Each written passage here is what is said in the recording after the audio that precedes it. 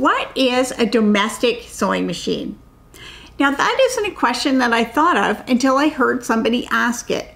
But when I heard it for the first time, I thought that is a really good question because the answer isn't totally obvious. So in some industries, in particular things like the automotive industry, the term domestic is used to be the opposite of foreign or imported. So a domestic car is a car that is manufactured or designed or in some way related to a company that is in your home country, and that's opposed to a car that's manufactured in another place and then brought into your country and sold. And so we have domestic products and foreign or imported products. But in a sewing machine, that's not what the term domestic means. In this instance, domestic is meant as the opposite of industrial. So this is a machine that is designed for use in your home. And so if we compare this to other appliances, this would be the same thing. We know there's a difference between domestic stoves and ovens, refrigerators, dishwashers, and industrial stoves, ovens, refrigerators, and dishwashers. And we can clearly understand the difference between those things. So my non-scientific way of distinguishing between sewing machines is to sort them based on their size, based on what they do, and based on what they look like.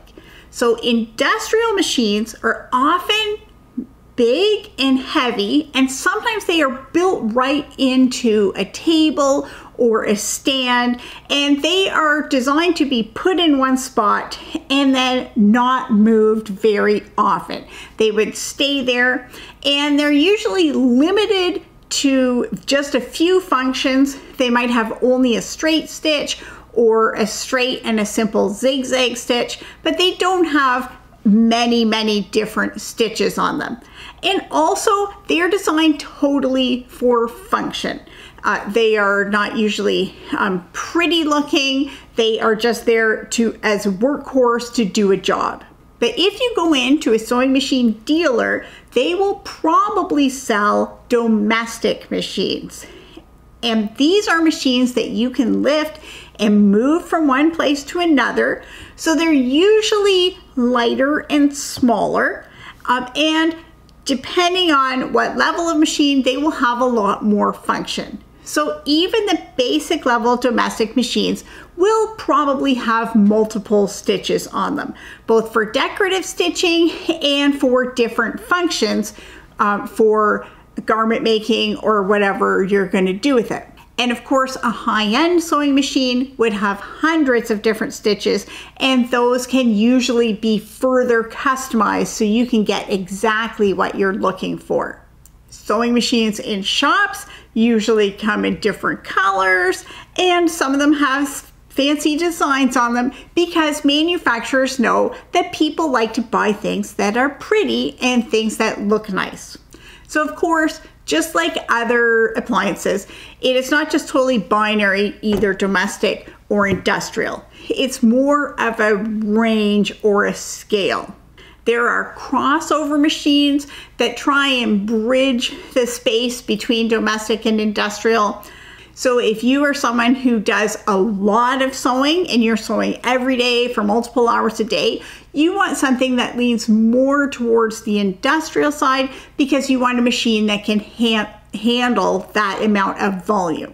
So I have a sewing machine. It's a straight stitch only machine. So it's pretty heavy. It sews very fast, and it only does one thing with no bells and whistles. So this is technically not an industrial machine, but it is kind of industrial adjacent. So for most people, what they're looking for is a domestic machine of some sort.